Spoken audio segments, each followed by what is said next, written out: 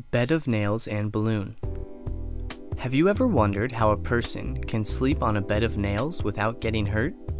Let's understand the concept underlying this phenomenon using a balloon and some board pins. For this experiment, you'll need 2 balloons and some board pins.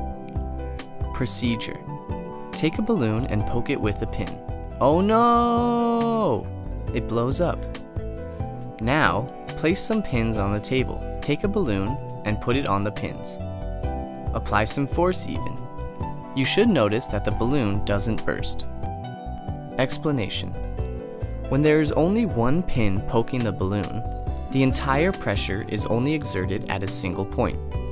But when there are lots of pins poking the balloon, the pressure with which we push the balloon is distributed between them. So the force for pressing is spread among the nails, which results in reduced pressure. Pressure is defined as the force acting per unit area and is given by the relation P equals F divided by A, where P is the pressure, F is the force acting, and A is the area. So, from this relation, we can know that pressure is inversely proportional to area. For example, pressure reduces when the area increases, and increases when the area decreases.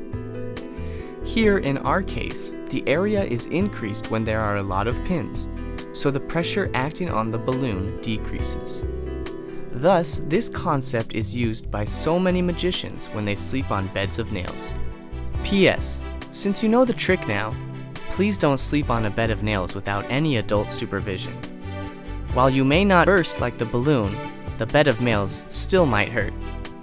Thanks for watching, and please subscribe to our channel.